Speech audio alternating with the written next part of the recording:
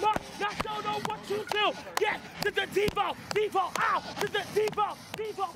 When I first came out, I was, I guess you could say, a peer head. And like a lot of my friends, like we used to like stay on the pier and Vogue all day, all night until the pier closed, and then we'll leave and probably still not head home, just walk around the city until we got tired of walking around the city and go home. Honestly, if it wasn't for the pier, like there wouldn't be no Divo.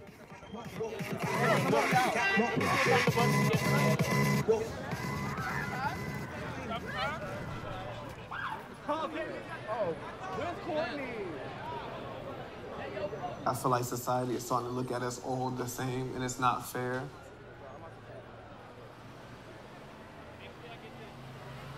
I've been arrested probably 3 times my whole life.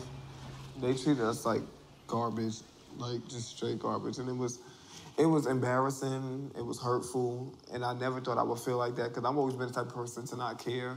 But I actually really felt hurt after a while because they was really treating us like, oh, because you're in the ballroom scene, I know y'all do this, I know y'all do that. We've arrested so many people from this type of house or da-da-da-da. Like, it was just like, they was treating us like we're all the same person, and people fail to realize regardless if we all label under gay, label under lesbian, label under transgender, whatever, we're all individuals.